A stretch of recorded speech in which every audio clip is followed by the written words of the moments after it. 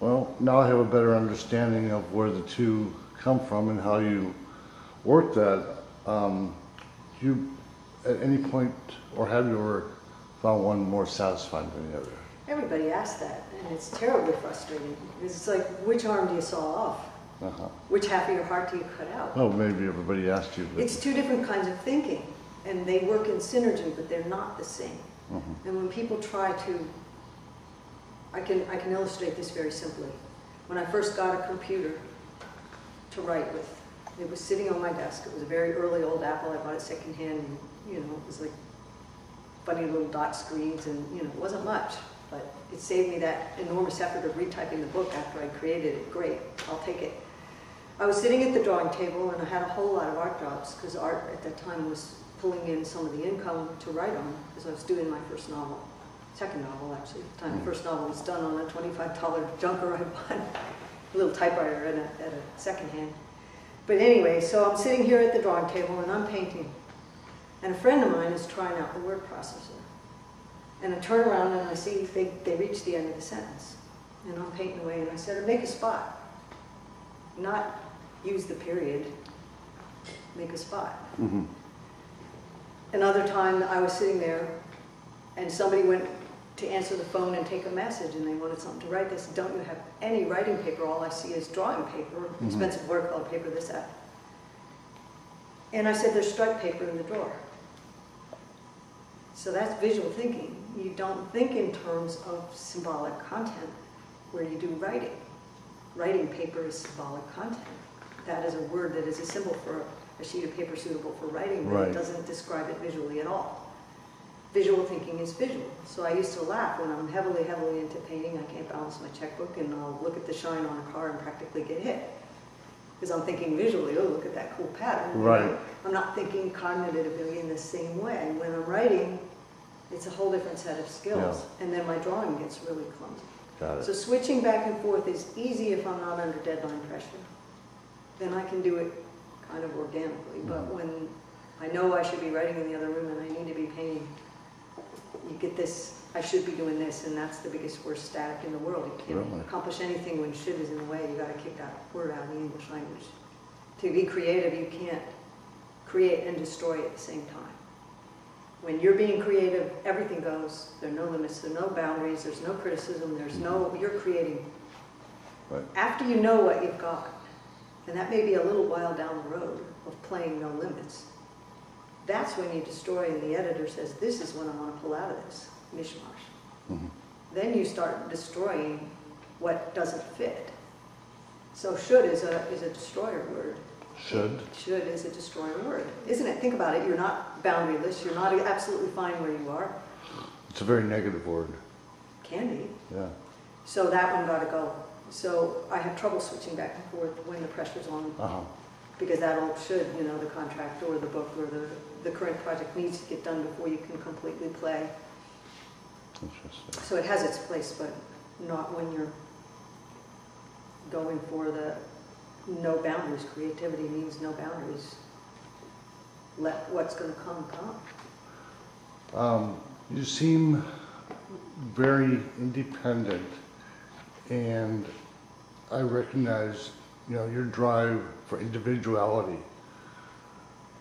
But in both of your dimensions, your dimension in, you know, art and painting, and your dimension in writing, who have you drawn upon? I know you never want to copy somebody's work. I mean, you can draw inspiration from somebody, from friends, from other painters and such.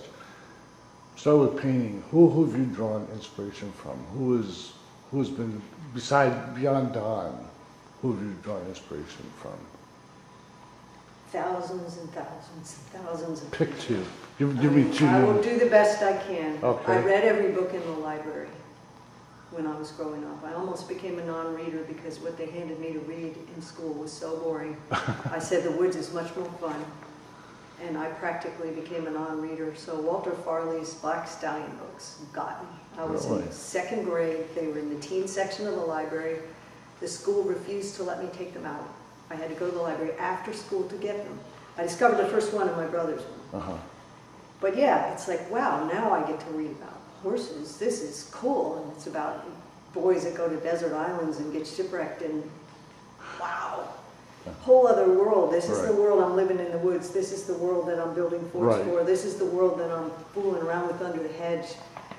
This has the magic. And so I learned to read because finally I got handed content that had meaning to my, and where I was sitting there going, see Spot run, I wanted to just totally rebel. This is meaningless. And it was. It was. If I had the education system, I'd teach kids to read comic books, whatever they want. Give them excitement. Give them adventure. Give them what is going to stir their soul. Then they'll read. Now worry about the content when they're old enough to choose. But when you're trying to get them to learn the words. You get them to that first step first. First step first. So, okay, I have to credit Walter Farley because I wouldn't have been a reader. I probably would have been a wilderness guide or goodness knows what without that. Then there was Howard Pyle. I went to the Brandywine Museum and saw his incredible paintings. And here's a man who wrote and drew. And I did both. I loved to do both. But that still wasn't a real career for me. I went to college thinking science. Until I realized that, you know what, if I do this, I can do that. I can do science, I can do this, I can do whatever. So I can duck in and out. So why did I choose to fit it together? Because it was infinitely moldable. My mind works visually. It works in words and symbols. It works also in sound. And I would like to bring that entire synergy onto the page, onto the canvas, into my life, into my relationships. I don't think it's a case of you focus on one point. Focus on many points and bring them to bear on one point. Now you have a multi-dimensional point. So yeah, in a book or in a book and picture where I'm bringing it together, I want to give you the experience. Visually, emotionally, mentally, I want to bring you places you haven't gone. Okay.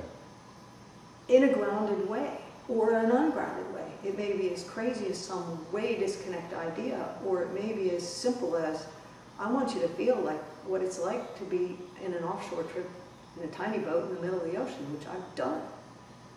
Give you that sense of experience, because I can't give you my life, but I can give you pieces of it to strike a spark in yours.